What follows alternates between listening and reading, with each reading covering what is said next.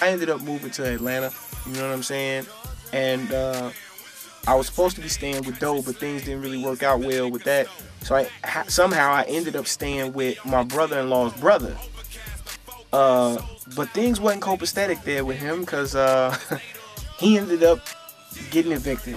And that kind of had bad thing for me because I didn't even get a chance to get a job, get a place to live, anything. So I remember he only had like 2 weeks left in the apartment. I finally got a job like a couple weeks before, or maybe a week before that.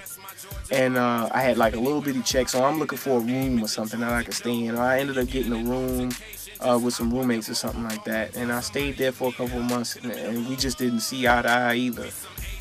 So I ended up leaving from there. But before that happened, the car broke down on me. Like, the car just gave up on me, man. So I ended up getting the car. Everything was just going horrible, man. When I first got there to Atlanta, everything was going horrible. Everything was going south for me, man. Everything was just bad. Plus, I was having to take a 700-mile trip from Atlanta to Chicago every month to go see my parole officer.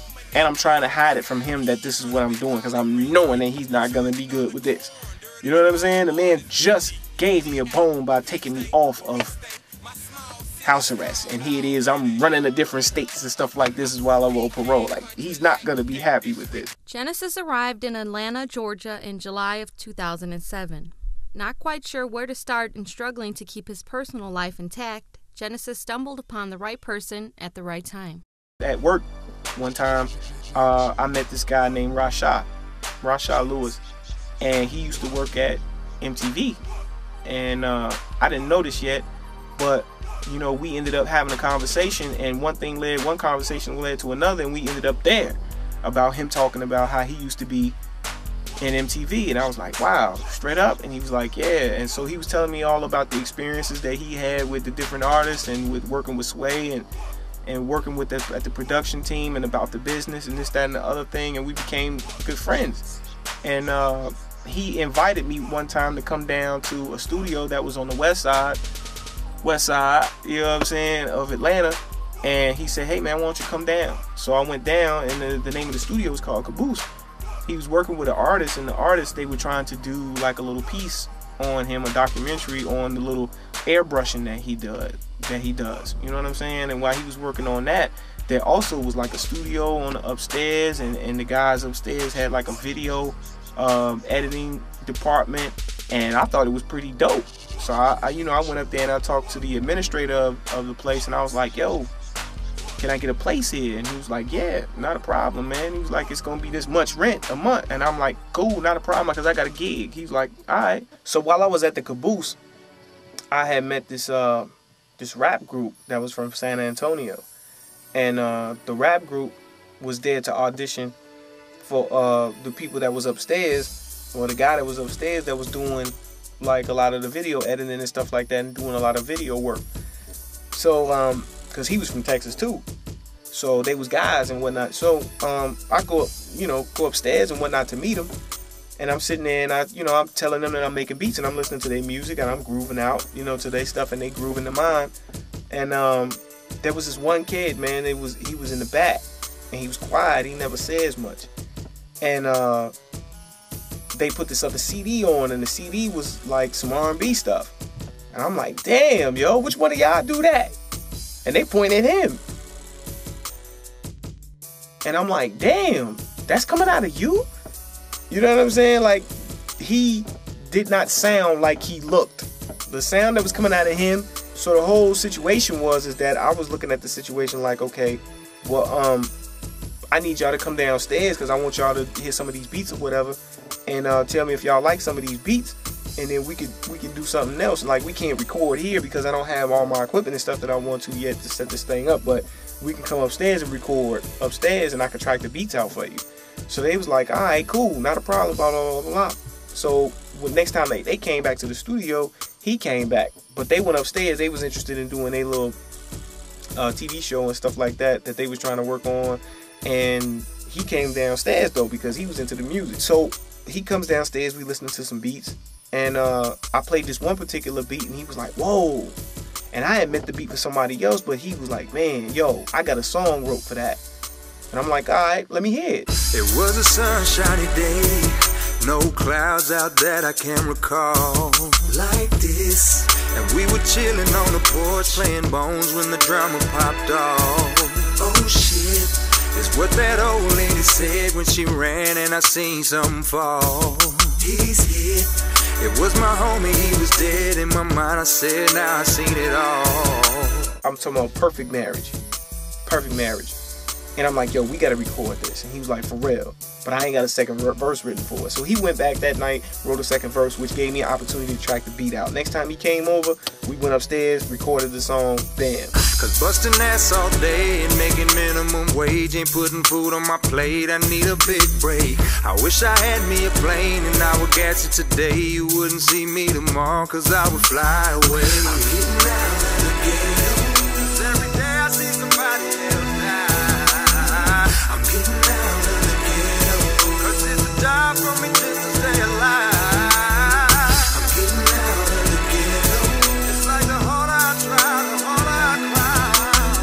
I'm getting out of the ghetto, I grew up here but now I gotta get up out the ghetto. He was concerned about copyrights, so was I. So we went, did the copyright thing, not a problem. So I'm like, okay, let's push this. He was like, all right, cool, I gotta go back to San Antonio for a minute, and then when I get back, we doing it. I'm like, cool, because I gotta go to Chicago for a minute, because of my parole, and then when we come back, we gonna hit the road with this. I went to Chicago, because my second child was born, and then when I got back, he was still in San Antonio. So, make a long story short, we never could connect again. We never could cross paths to get the thing done anymore. Because he was either doing something where it was promotions or shows or something like that. And I was, running around trying to at least keep a job and build a studio. And Doe was moving down there, so I was doing some stuff with Doe. And we just could never connect, right?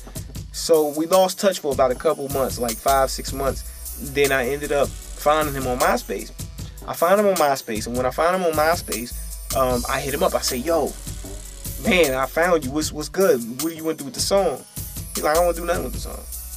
I said, what? He said, I don't want to do nothing with the song. You got to be crazy, dog. He's like, I don't want to do nothing with the song, man, because that's not how I want to present myself to the industry. I'm like, yo, you don't want to present yourself like that? Like, what's wrong with that? And he was like, yo, that's just not how I want to present myself to the industry, man. I'm doing some other stuff with Slugger Jones now, and I'm doing some stuff for Jamie Foxx's new album and whatnot. I'm in another lane. I'm doing blah, blah, blah, blah. I'm like, yo, but that's a hit, though.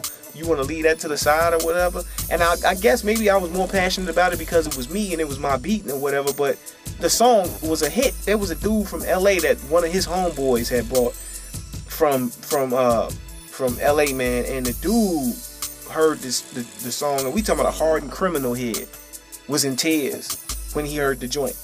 A hardened criminal, man, was loving this, like crying about the song.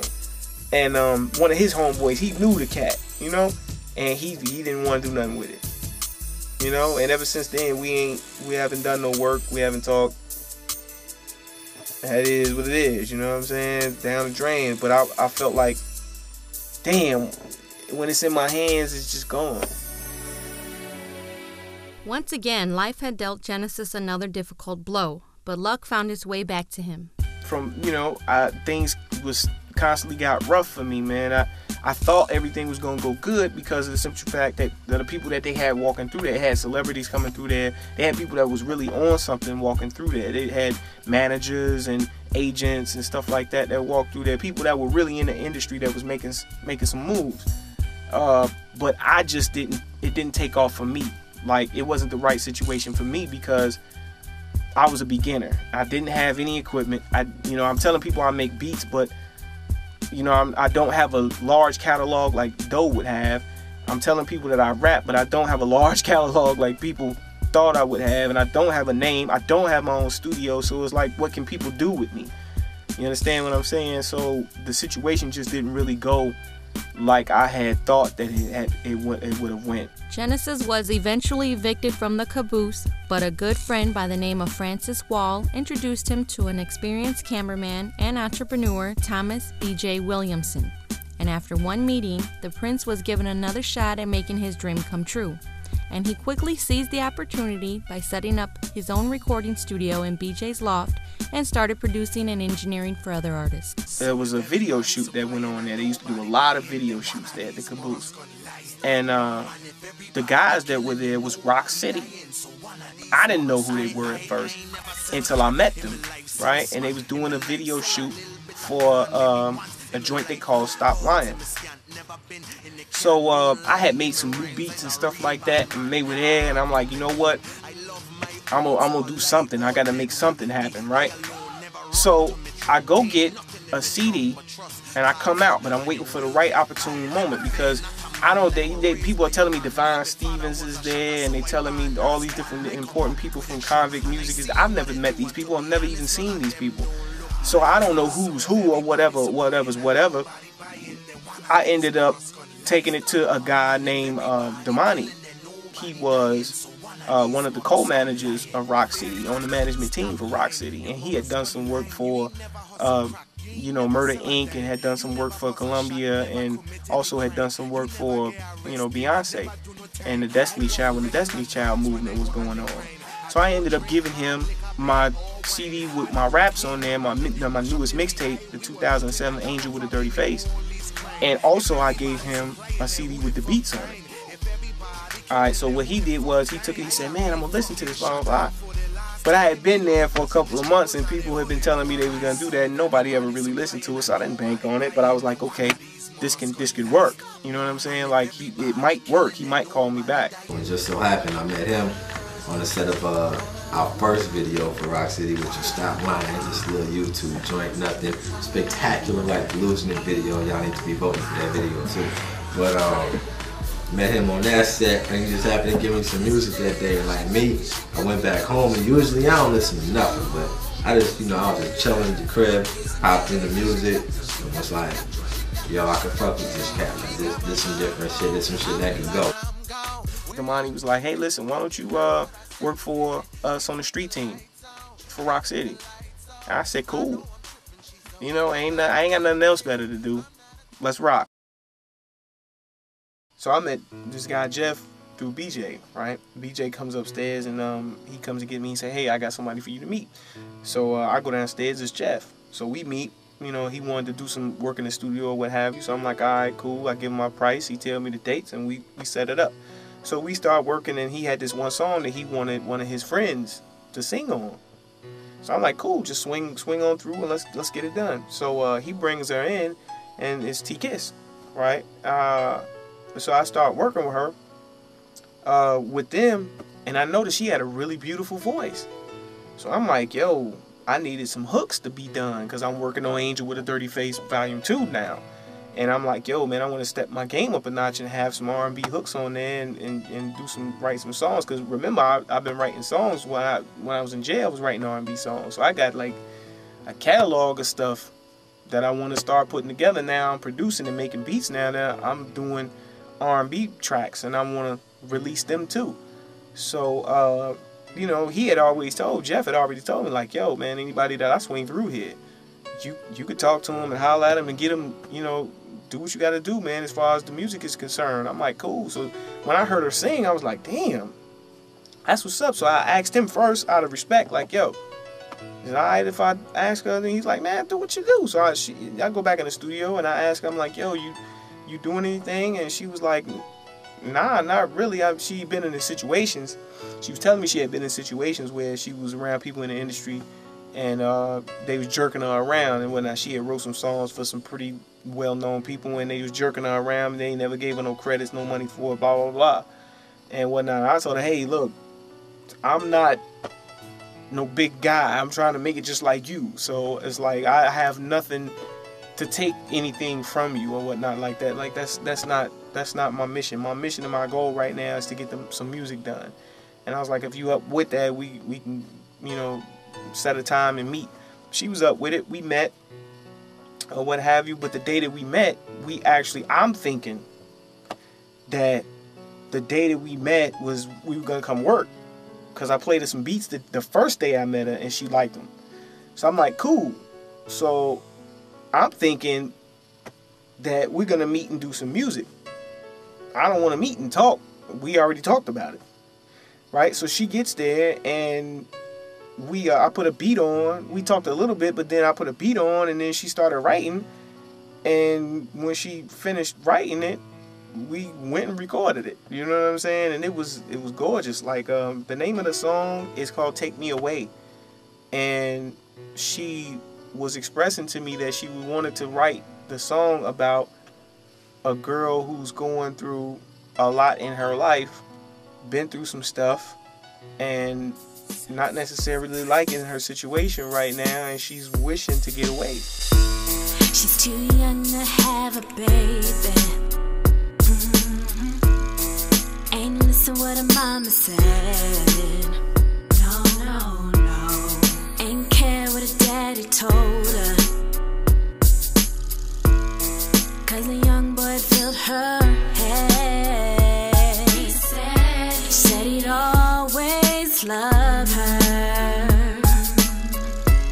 Now he's long, long gone. He's gone, abandoned for another. Now she sings this song. Take me away to a better place, for I made mistakes. So cold right now, gotta find my face. She wrote the song 95%. I helped a little bit and coached here and there, but she basically wrote that piece by herself, and I just did the track. We went in and recorded it, and there you had it. How many times do we try to turn back the hands of time? How do we know this ain't how we grow? Saying shoulda and I woulda, wish I coulda. Oh, I wish I had listened to my mama. Maybe there wouldn't be so much drama. Having time to go back again, no. Another chance to begin, yeah. Take me away to a better place, for I made mistakes. Now, halfway into the mixing period, she decides that she wants to get copyrights, right? But it didn't happen until after I started bringing people into the studio, because she had a really bad confidence situation. Like, her confidence was like zero. You know what I'm saying? Even though I was coaching her, her confidence level was still zero. And in order for me to get a whole project done with her, I have to, bring this confidence level up to where it needs to be in order to make sure that the songs are of quality to match the tracks. You know what I'm saying? Or else I'm wasting my time and she's wasting hers. So, like, I had to get a confidence level up. So I'm bringing people in to tell her, like, hey, look, they like your stuff. Like, I'm bringing random people through the studio. Yo, listen to this, listen to this, listen to this. And everybody loved it. And she was cool with that. It was building her confidence up, and I'm thinking everything all good. Until one of Jeff's buddies was about to do a video for him. So he swings by the studio to listen to some of the music that I've mixed for him. And Jeff tells him, hey man, why don't you play that song that you and T-Kiss did? Put me on the spot. So I'm like, all right, cool, not a problem. I'll play the song. So I play the song, and the guy falls in love with the cut. So he tells me, hey man, you want to do a video for that? I'm like, yeah, all day. Let's do the video for that, right? So we get discussing the video or what have you. And I call her out of respect for her, like, listen, this guy wants us to shoot a video, blah, blah, blah, blah. What you want to do? You know what I'm saying? You want to do that, or you just want to wait till the project's done? Because if we put this out and it blows up and we got nothing else to back it up, then you end up with one hit wonder. So you want to just go ahead and we talked about it, discussed it, and she was down with the video. But 2 days later, she calls me saying, hey, listen, I want copyrights. I want to get copyrights on this stuff. And I'm thinking, all right, you know what I'm saying? Not a problem. You can get the copyrights. That's not an issue with me. I want you to protect your stuff because I'm gonna protect mine. But then, since you went that route with it, then okay, let's do this agreement. You know what I'm saying? To where if we copyright is one thing, but then when you receive funds or reimbursement, when we start selling this stuff, I want there to be an agreement between you that the share should be a certain amount, 50% per person, according to what they done, right? That's beyond the publishing and whatnot. She wasn't cool with that. She was cool with the copyright.